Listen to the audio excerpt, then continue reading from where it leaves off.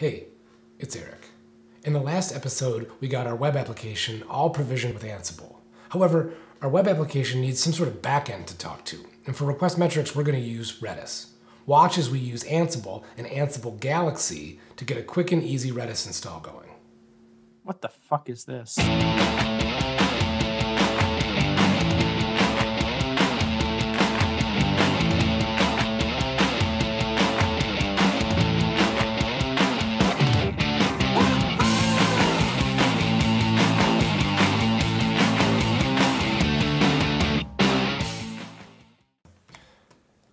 Okay, so next we talked about installing Redis with Ansible, Jordan, and before you got here, Todd and I were thinking that we would just use that same David Whitman Redis role. Like the architecture that we're talking about is we're going to need Redis for a bunch of different things, from temporary storage to permanent storage to customer storage. Like we want to use Redis as a basically a data storage mechanism. Yep. And so we're going to run into a wall real quick with doing any actual development if we can't talk to our data. So we want to install Redis into our dev box and use our Ansible infrastructure automation tooling to do that. Yep. The premise of Redis for all the things. Yeah, Redis for all the things.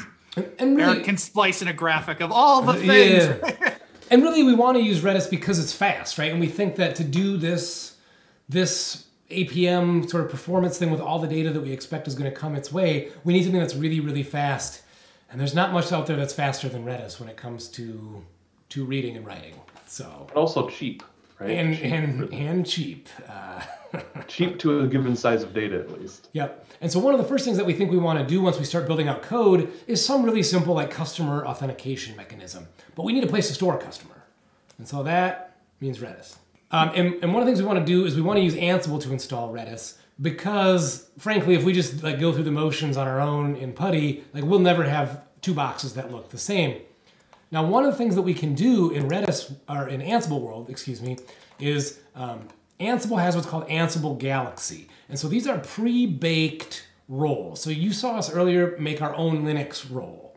But in this case, David Whitman has already made a Redis role that handles all sorts of stuff better than we ever could and gives you all kinds of ways to customize it. So if we look down here, we can install, we've got a really simple single Redis node, which is probably what we're going to be looking at.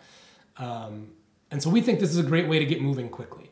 Okay, cool. All right, so we've got our request metrics YAML playbook file. So we want to add this guy right here. Yeah. Like we'll do here comes Redis setup. Yep, let's do it. And so, So we talked about this file getting big. yes. Let's do that at the end. Do you want to do that at the end or at a different time altogether? We can just do it at the end, maybe. All right. Okay, so then how did we do this? So I'm just looking here real quick at what we do on track.js. So we had the master going, and I wonder, because this example seemed like there was sort of a single version without a master. Yep. So what we can do is we can do name. And so Todd, this is actually where things get interesting. Because,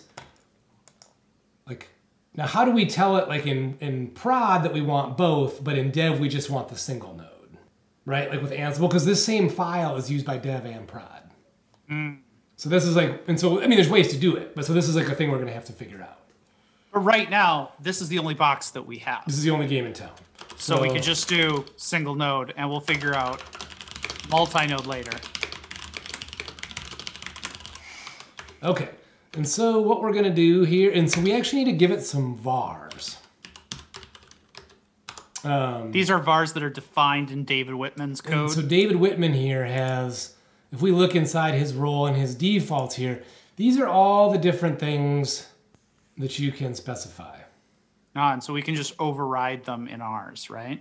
Yep. So this is actually a pretty old version of Redis. I think we want a newer version. Wait, we should probably be explicit. Yeah. So, okay, so the first thing is, what's Redis? That's not much. Yeah, that's fine. It's pretty, Redis is 5 is what they're saying stable is. Do you have a point, like a full build number? 5.0.7 is what stable is right now. Is there like a long-term support Redis, or is there? Well, Zero Res is into that. Anti-res, by the way. Oh, sorry. Zero Res being the carpet cleaners. Oh, close. I don't see anything about a long-term support, just stable in beta. Okay. Well, if they think this is stable, that's probably pretty good. Hopefully this thing still works for that. What other stuff do we want to configure? I think maybe the Redis dir, like where we point it, I think maybe. So we can do this. And we have historically put him here. So just whatever the port number is, so that we can have multiple instances if we want to. Do we want to use the default port? I don't see why not. And then maybe we want to be explicit about what it is, even if it is the default. Yeah, maybe. Like, what is the default port? The default port, let's see what he has. 6379. So maybe we just pull that across. And that way we know. And we could do a password, and we will eventually do a password, but just to get things moving, I don't think we need to do it today, probably. And then, okay, so then what we do is we do this. So we do roles, and then we do, I think we can just do, and he's all lowercase, so let me actually, is this how, I think this is how you do it. So I'm gonna wager no. Okay. But we'll find out. Why are you skeptical, Jordan? Because actually in our existing playbooks, we do, this roles is like literally the top level. If you scroll to the top of this file, well, that's where that role is. However, there is a module to run a role whenever you want to. So there's two of them, and I'm trying to figure out which one is which. It seems like include role, _ role. And then And it has a name, it has a name. And is that? Yep. Like this? And then where's the vars? Oh, you can, okay, but that vars thing you did is fine. It's fine. So that is like scoped to this particular thing that we're about to do. Yes, supposedly. So do we think this will work better? I still give it a 50-50. Boom. What do we got here? He couldn't start the service. That doesn't seem good.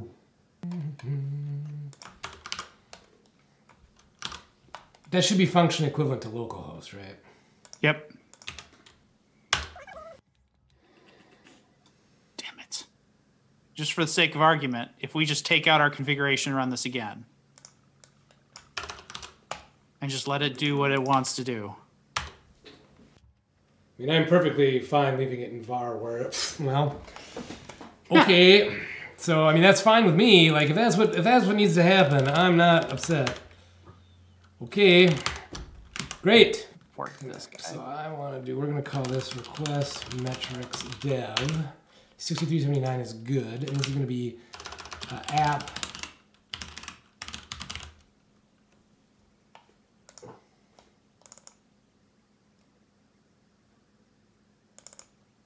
Does that work?